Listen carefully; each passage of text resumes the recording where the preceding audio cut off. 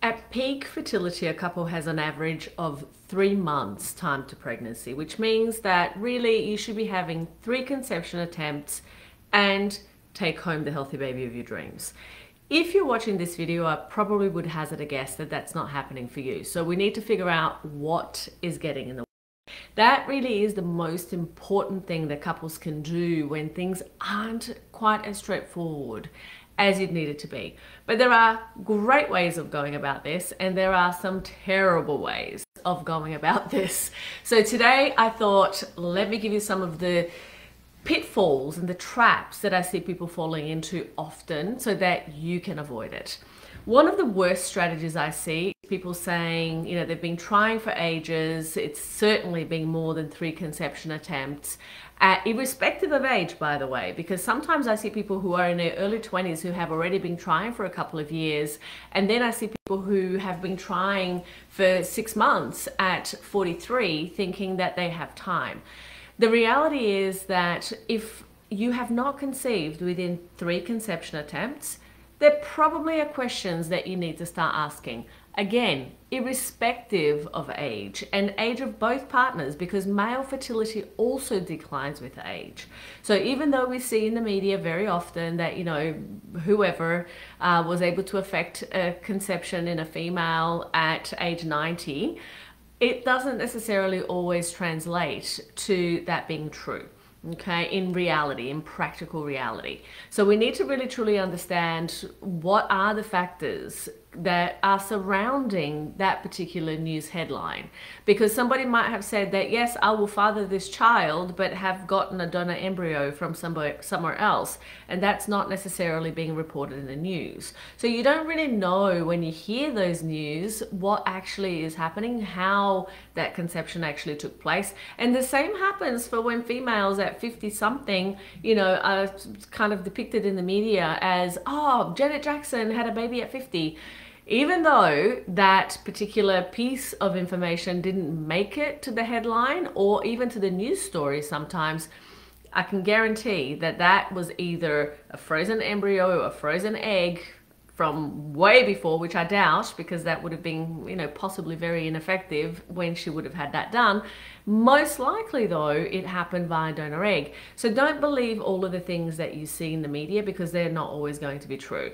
But one of the worst strategies that I see is people saying that, oh, next month it's going to happen, in their own minds or to each other in a relationship. Sometimes men have this tendency, and I'm not picking on men here, but men do have a tendency to think that, it's going to happen, let's just keep trying, it's going to happen.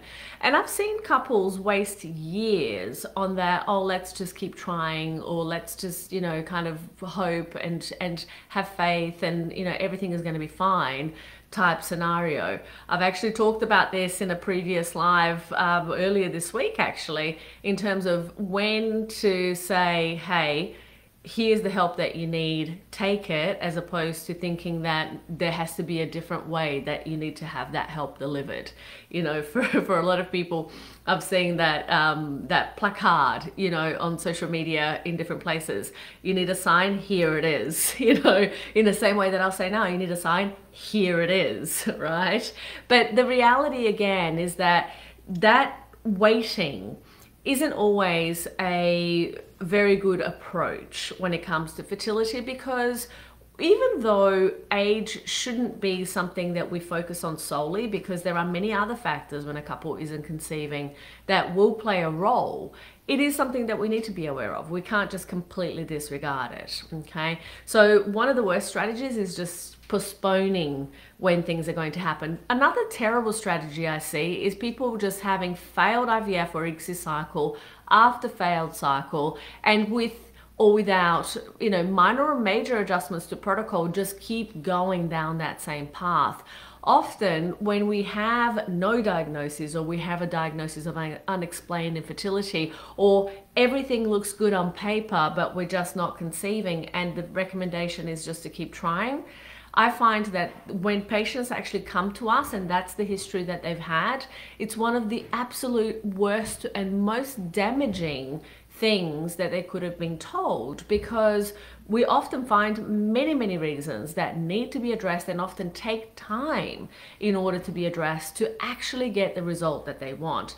And we typically treat people who have done most things and haven't had the success that they want. So from that perspective, it's not a wise idea to just, keep trying and, hoping for the best. Something else that's really important as well is not to delay getting the answers that you need and getting to the bottom and the root cause of the issue as quickly as possible. That is really how you overcome infertility and recurrent miscarriage when other treatments have failed, or ideally prevent them altogether. Because that's another thing. You don't have to go through all of those challenges and all of those failed treatments.